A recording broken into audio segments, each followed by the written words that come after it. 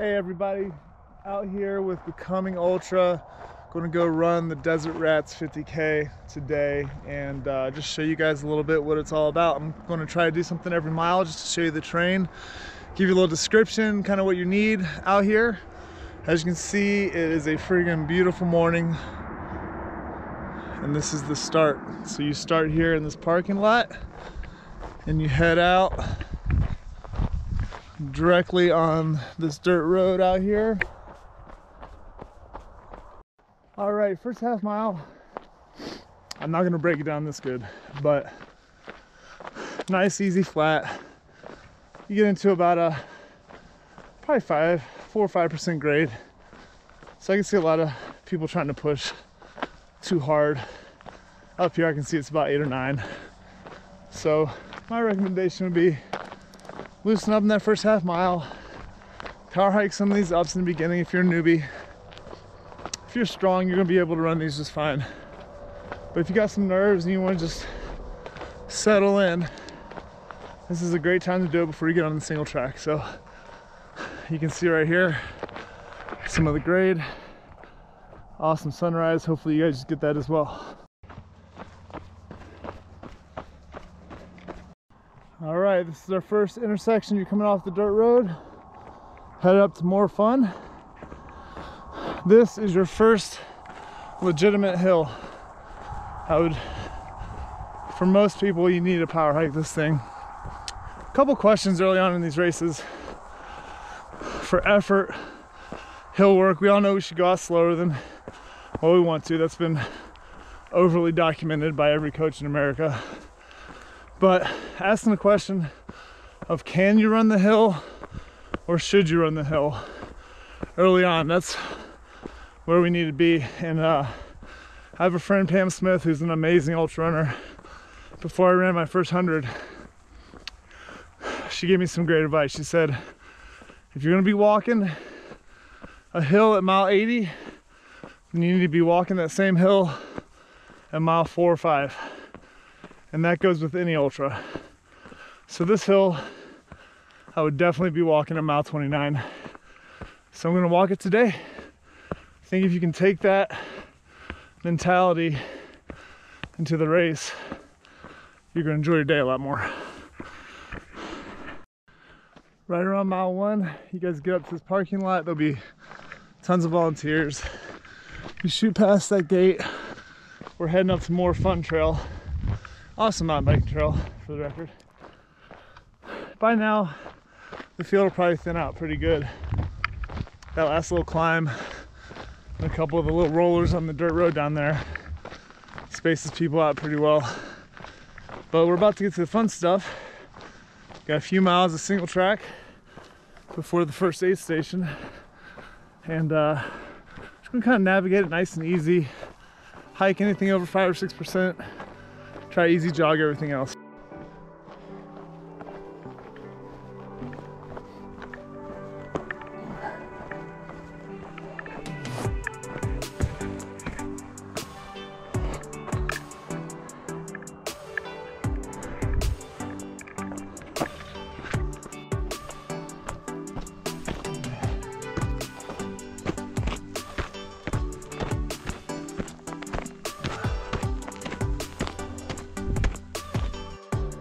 All right, we're just under mile 2 here. We're on more fun on the north side. Been in the shade for a little bit. The view is amazing. You can see the Grand Mesa, Mount Garfield, and it's semi-technical. Big rocks and dirt, nothing crazy. But once you get to this little crest here, it's really runnable. So if you're confident with your technical skills, this is a good time to open it up a little bit.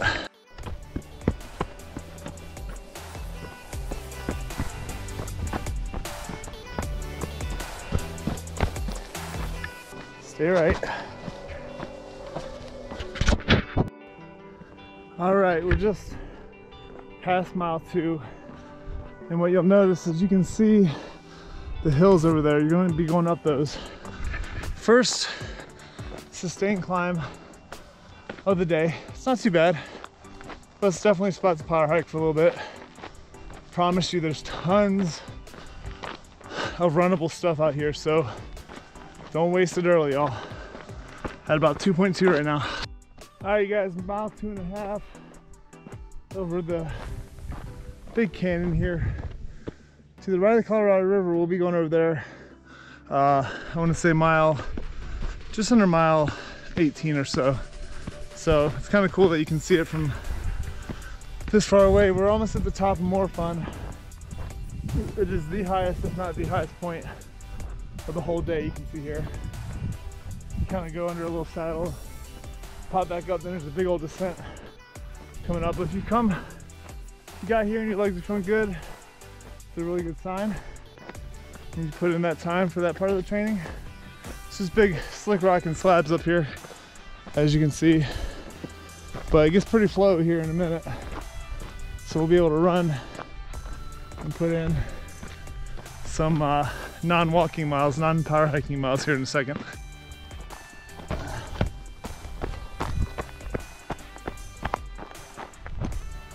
That is a money shot.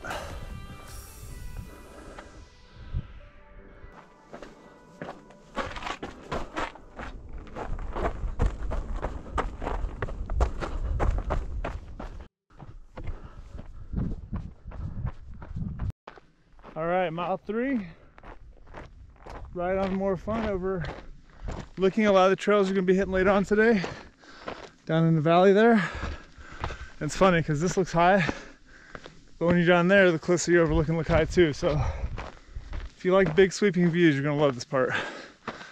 But from mile 2.5 to now has been awesome. Very runnable, so enjoy that. All right, y'all, a little strategy for you here. A little mental aspect of this effort. Just under 4 miles right now. It's some of the downhill coming off of More Fun and semi-technical. It's spotty. I think it'll definitely, the field will definitely spread out by this point because you have a couple good climbs. In the first 3 miles, you get about a little over 800 feet. Then you start coming down, and based on skill level of different runners, the downhill spreads people out just as well. But I know the tendency after a few miles is to start to get antsy and want to rush a little bit. And if you can handle this downhill and it doesn't bother you, go for it. I live here, I run this stuff all the time. This doesn't seem that technical, but technical's pretty subjective. I've worked with race directors from coast to coast, and every single RD I've talked to says their course is technical, whether it's in Florida, Virginia, Oregon, Texas, everyone's technical. So it's just a subjective thing. My money goes on East Coast for the most technical trails, but that's a different discussion. Anyways, you're starting to get antsy here. Trust me, when you get down off of More Fun, there is so much runnable stuff on this course. Mary's Loop, Rustler's Loop, it's all really, really clean. Pretty flat for the most part, little rollers. We've already got a quarter of the vert done in the first 3 or 4 miles. So that's always a good sign too. So be patient, don't rush yourself, run the stuff you can run, but realize if you save a little bit now, you're gonna have a lot more in the tank for that stuff that's really runnable. You're gonna see here in a minute. All right, right at mile 4, almost exactly. You got this little intersection, you take your right, keep descending. Pretty nice downhill here. Mile 4.5. I think a lot of you guys are gonna find your stride on this downhill. Right now it's a little technical, but for the most part it's pretty clean. But the cool thing about this is you can see where those cars are right there. Maybe you can't see it on the GoPro, but that's your first aid station coming up. So you're really close to getting some nutrition and fueling and some high fives over there. Fun fact, favorite time to eat is on technical downhill, because pace is slowed pretty naturally, but you're not working so hard that you're choking every other bite. A lot of people like to eat on uphill, which is fine, but man, it's freaking tough when you're working.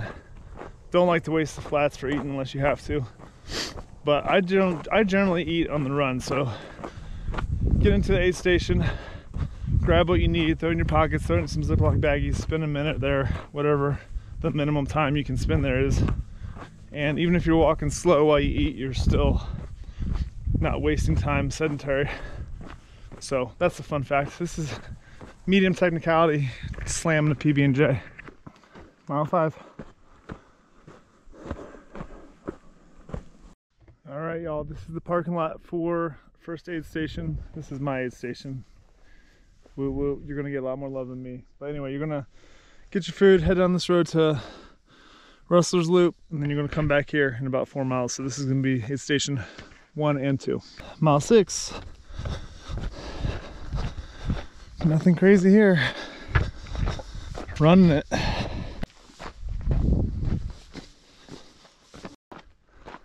We are a little over 10K.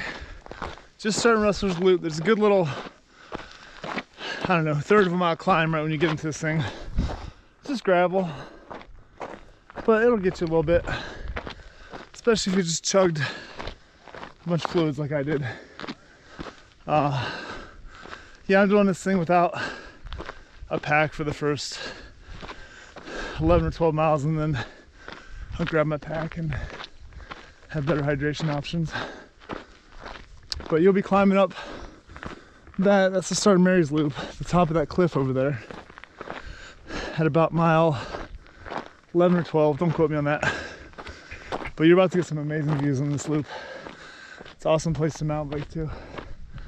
All right, runnable, let's hit it.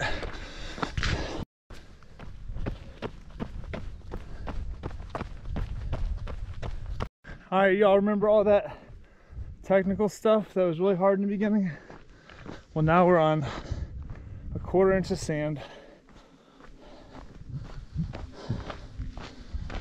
And as smooth as you possibly get. And it's time to make up a little bit of time if you got the fitness. So time to run when you get to Rustler's Loop. Just run mile 7 right now. Mile 7. First big view of the Colorado River coming up.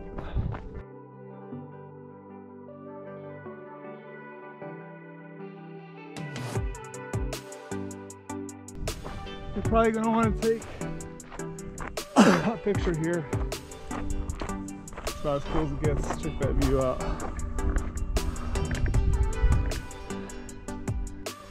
All right, mile 8.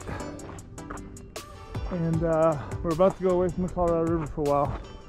As you can tell, the last couple miles the dirt's changed colors. It's a little darker red. Really, really easy to run this part. Not much technicality on Rustlers. So you guys should be moving pretty well. Mile 9. Coming up to the base of these cliffs that we'll be running up here in about 2 miles. And the wife's calling. I heard I'm doing a ride late. I'm eating at like 9. I didn't finish eating till like 9. Alright, y'all, we are back at the aid station number 2. 10 miles almost exactly. And then we're gonna head back down the road towards Rustlers and head up Mary's Loop, which you'll see here in a minute. Alright, a little past mile 10. Hitting Mary's Loop. Nice little half mile or so climb here. It's right after your second aid station.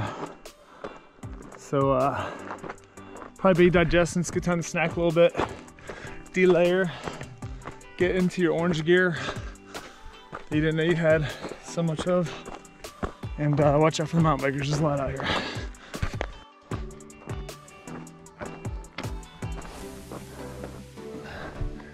And this is the part on mile 2 and 3 that we talked about you wanted to save your life for. It's basically a sidewalk in the desert. Hardly anything in the way. Almost completely flat. It's time to make up some time here. Mile 11. Awesome views. This is one of my favorite spots. You turn the corner, there's Horse Thief Canyon, and you just see this ridge across the way. You were up there earlier on More Fun. You won't be going down in that stuff, but like I said, this Mary's part is just cruising for a while. All right, here we are, mile 12. It's right at the intersection of Mary's and Wranglers. You're gonna stay on Mary's here. Still running this cliff edge, but plenty of space between us and the cliffs. Here, I'll show you. Plenty of space, but it goes down there pretty quick. Probably 150 feet. But yeah, it's a nice groove right now. Just gonna keep pushing more of the same of this for a while.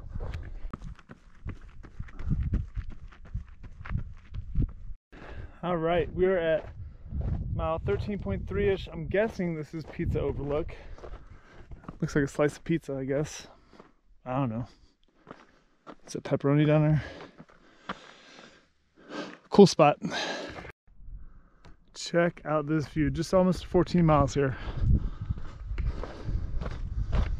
Freaking epic. Epic. Okay, we're finally getting off of Mary's. We're gonna head on to Steve's Loop. A few miles of that, and then we'll be heading back that way for aid station. But this is a cool, flowy little 2 or 3 miles. Right around 14.2 on my watch here. So be on the lookout for that. I'm sure they'll be marked really well. Mile 14.5, if you don't like heights. That is a legit drop.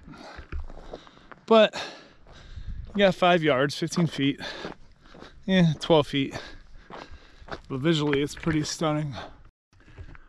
Mile 15, everybody. Sweet views. That little cliff band looks pretty sweet. And if I wasn't running this thing, I would probably go out there because that's pretty cool. But time is of the essence. I got some runners I'm meeting in a little bit. Mile 16. Sweet rock outcropping. Just the Colorado River showing off today. All right, about mile 16.3. Got our first real climb in quite a while. It's probably been 5 miles since we've climbed it all. But we gotta get up to the next level of these. All right, y'all, update on that little climb. At mile 16.5 or so, it's pretty punchy. I thought it was gonna be a little bit longer. It's maybe a quarter to a third of a mile. And then you get back, you kind of get on this next ledge, and it's back to nice flowy running stuff. Mile 17. Getting close to the next aid station. On their site it says 16.8, but it's GPS. Everybody's shows a little different out here. Mile 17.25. This is that Steve's Loop that we ran earlier. Looks really cool from up here. Mile 18, we're about to start climbing here. I know on the site it says that, 16.8 is this 4th aid station here at Crossroads. But my GPS says 18 right now, and I'm about not even a quarter mile away. So I'll compare when I get back to the computer, but it doesn't really matter. Still covering the course. Nothing special here, but you were about to climb up some mountains here. Back there. Right there's your Crossroads aid station. We're gonna head up that trail. I'll show you a little bit more. Here's my aid station. Don't be like my GoPro. Don't be like him. He didn't fuel up well enough, so he's not gonna continue. Gotta hide that guy really good. But yeah, for me, I just had 2 aid stations. It's plenty for me. So 5 will be plenty for you, more than likely. About to climb. Okay, this is where the big aid station is for the race. You guys are gonna come up here and hit Lions Loop to the left, and this is where the little climb starts. Boom, Steve's Loop, we just did that. We're right here. We're gonna go all the way, it's Troy Built, back up this bad boy, across, down Hawkeye Trail, where the party is, finish line. Look familiar? It's freaking gorgeous. I'm eating nuts and they're not even spicy. I don't know what to do. Mile 19. All right, we got mile 20 here. Does not disappoint. We are overlooking on some amazing single track overlooking the Colorado for a little while longer. Enjoy it while you can. We start moving away from the water a little bit up here, but the views are just, make sure you look back every once in a while. For me, it's either these or oranges for the best ultra or endurance effort. Snacky. Fiber in these kind of probably tilts it towards oranges maybe, but man, it's like candy, baby. All right, little after mile 20 here, and we got a nice little climb. It's not too long. You can see Lions Loop there. I'm gonna go straight up this bad boy, so get that power hike on and you should be good to go. It gets pretty rolly up here, you'll see in a bit. We're on the Troy Built turn off here. My watch says 20.7. You can see what it looks like. You'll be coming back on Lions Loop, but you won't come all the way back down here. But if you want to make up any time, this is a good spot to do it. It's kind of flowy for a while. It's 4 miles to the next aid station from here. I've run this a bunch, and compared to after the next aid station, you got a legit climb. So it's going to zap those legs a little bit. So whatever you got at mile 20, 21, wherever we are exactly right here, this is the time to use it up a little bit. And then when you get to the top of Mac Ridge, which we'll talk about in a little bit, you'll have some other opportunities, but the last mile or so is a good switch back downhill. If your legs are gone, you're not going to be able to bomb it. So it's pretty comical watching from the finish line. And I'm sure I'll look the same here in a few minutes. Mile 21. No bikers out here. No people out here. No sounds except for airplanes. Every once in a while, you gotta stop and listen to your heartbeat. Literally, pretty wild. Mile 22 on some slick rock. It's been nice and flowy. Nice little calm before the storm, which will be Lions Loop, I believe it's called. Well, I forgot to tell y'all my favorite part about mile 22 is that your single digits left. Psychologically, that helps a bunch. I'm pretty stoked for y'all, because this is there's hardly ever anybody out here. Race day, you should have a little bit more energy, but man, I'm solo in it today. I got some provisions coming from some familia. A little moral support's gonna be nice, but can't complain. Feeling pretty good. Mile 23. You are almost to the next aid station. We're at 23.2. Don't mess up. And I don't know how you would do this, but don't go left. It's gonna take you down there. Then you're gonna have to come back up. Stay up high. You got a little climb coming up. You can see where we're at. Boom. All right, mile 23.5. You got a nice climb here. And don't kill yourself on this. Depending on your fitness level, if you can run it, you're in the top 5%. That's awesome. But there's a lot of downhill and flat left. If you're new at this, or you're just figuring out how to pace, you're probably gonna want to power hike this part. Mile 24, really close to the next aid station, which will be nice for you all. Head towards I-70. All right, the trail spits you out right there. Next aid station's where that truck is up there, right around 24, 25 miles. Provisions are on the way. Moral support. That's what aid stations are for.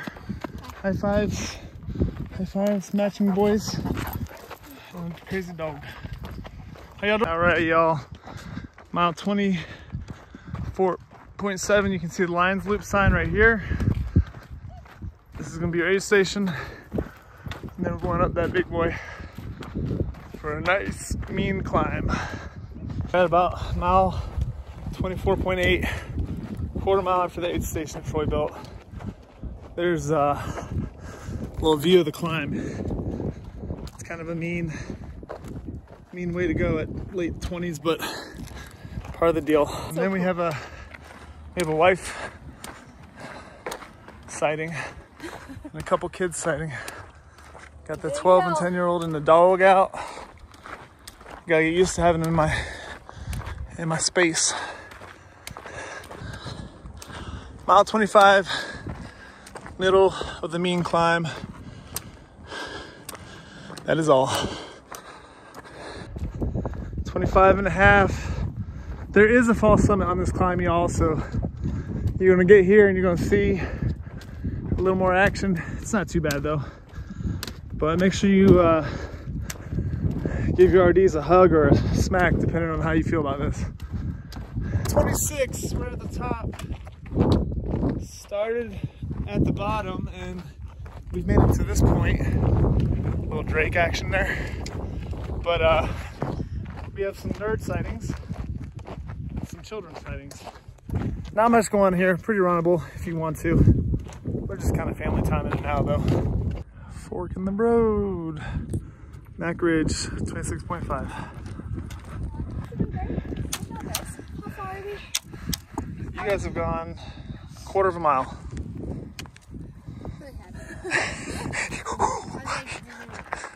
How far? Here's how far? 26 and a half. 26. Oh, that's what I've done. How far? Probably a mile and a half. Good boy gets the water first. No, don't let him lick it. I'm not. I forgot I had his little cup thing. So I guess. He's gonna choke because dogs don't drink like that. We're gonna do it ultra while we juggle. Oh, there we go. Oh wait. Oh no. Okay, one more time. I'm past the marathon. Can I juggle? Yes, I can. Cool. All right, everybody. Mile 27. Almost to Mac Ridge. Up here about a quarter mile. We're gonna take a left on Mac Ridge, and then it's pretty much home free. We got a bunch of switchbacks on the way down. A few miles left, but we're at the top. It's pretty breezy up here. The panorama is pretty amazing, as you can see. So enjoy it before the last descent.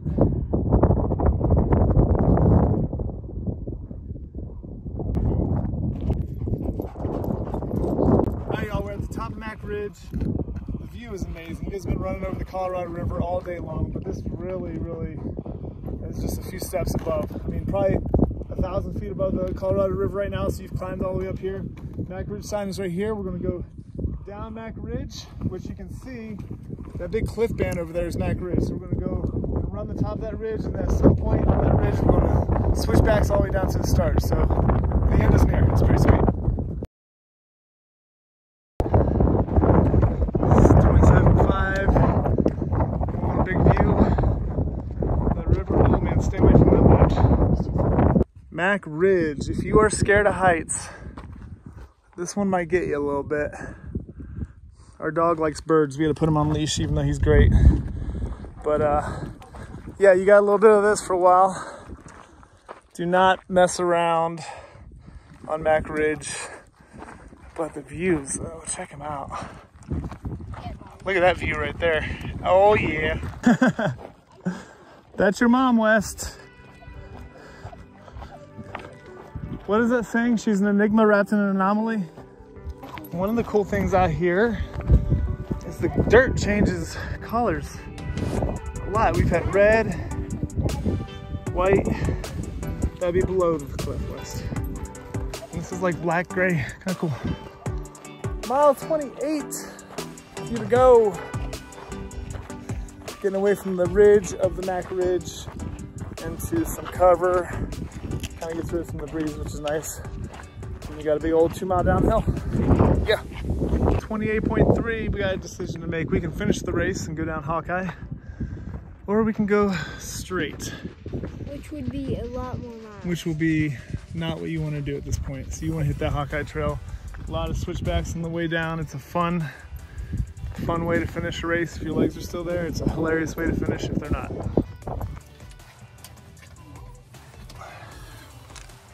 All right, we're going down Hawkeye.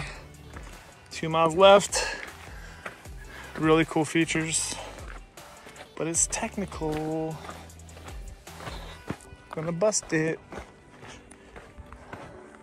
Coming down, mile 29. Descending 500 more feet. The finish line is right where those cars are.